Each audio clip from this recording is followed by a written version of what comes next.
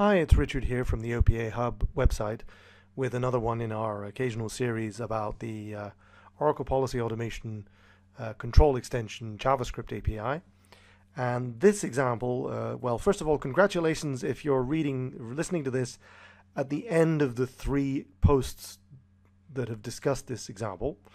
Well done for getting this far.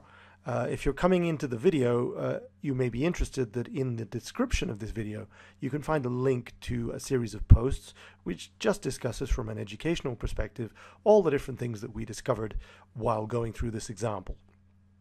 Anyway, without further ado, what is it all about? It's about a simple project with a simple goal. The project has one inferred entity because I needed lots of instances. And there are only 2 attributes. The insult, which is a key or an identifier, and the text associated. So you might have insult number 1, which is followed by insult text of "you idiot." To give it a little more context, the interview involves insults proffered by somebody called Captain Haddock. Captain Haddock, you may know, is a character from the Tintin cartoons. If you grew up in Europe, maybe you've heard of this person. In any case, Captain Haddock has hundreds of insults which sound really bad, but actually when you look at them, they don't mean anything at all. So I've taken one letter, the letter B, and according to Wikipedia, there are 53 different insults beginning with the letter B used by Captain Haddock in the different cartoons, or graphical novels if you prefer. So this inferred entity is going to have 53 instances, and each of the instances will be displayed in the form of the insult followed by the insult text. If we go and have a look at our one and only rule document, the Excel spreadsheet, here it is, and as you can see, it's a simple spreadsheet with 53 records, 53 instances. So these are going to be inferred automatically when I run the project simply to create 53 records, and they all begin with the letter B. Okay, so these are the things that we want to display, and this is part of the problem, is that trying to display 53 rows in a standard entity container produces just a very, very long page. When you go to the interview, normally 53 instances would just give you an enormous long list with a scroll bar. So what we're aiming for is to use the entity container to create something more modern and something, well, just better dimensioned. To do that, we're going to use a fairly typical design concept. This entity container has a custom property called the name xEntity, and that's going to be used in our JavaScript to identify this particular entity container. Let's take a look at the JavaScript and what it's going to try and do. The JavaScript is going to use JSGrid. Okay, now JSGrid is a jQuery UI component, very lightweight, so you're going to need jQuery as well for this.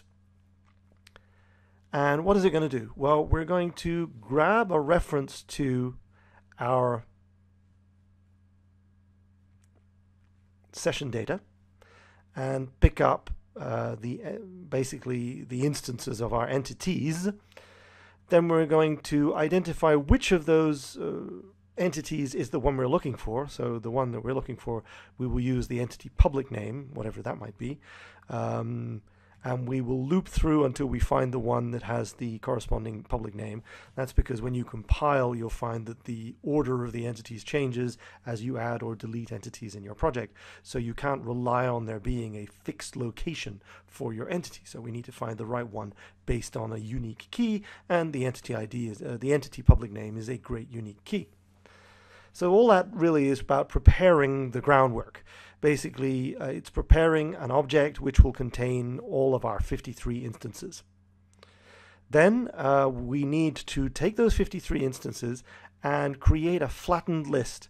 So rather than having basically a tree with 53 nodes and leaves, we need to flatten it all out. So we've just got the structure that the JSGrid component is waiting for. So the second part is going to loop through our set of 53 child entities to create a flattened list. And the flattened list will be then used in JS Grid. So the magic really starts here. We've inserted a blank div into our page, and we've called JS Grid. We've called JS Grid, and we've enabled sorting and paging, which is one of the big advantages of using something like this, as we'll see.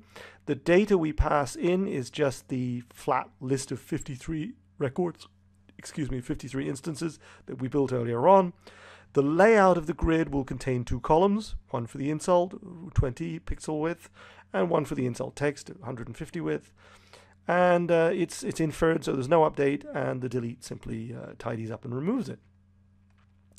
Again, if you're interested in downloading this, or you want to take it away and play with it yourself and add more detail to it, or discover the process that was behind this little exercise, by all means read the description of this video and find the link. For now, though, we're going to run debug. So let's look at the debug version. Notice that I've debugged this with Control F5 into a browser, because the embedded browser doesn't always like jQuery and can get a little freaky, especially when doing some of the paging. So I'm going to close off the debug console, and you'll notice that the couple of design goals have been met. First of all, we're not scrolling using the browser to go through 53 instances. We're using a self-contained element with its own scroll bar. We have paging, which makes it much easier to go through the different elements of the list. So if I want to find the last one, the previous page, the first page, it's all really very good.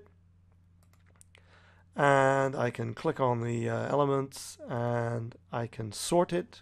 So this is sorting from 53 to 1, and this is 1 to 53.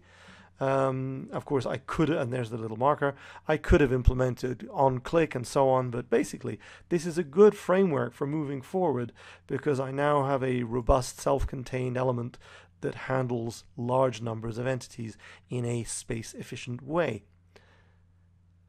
Well, as I say, this has been a long process to get here. I hope you enjoyed the educational posts behind it.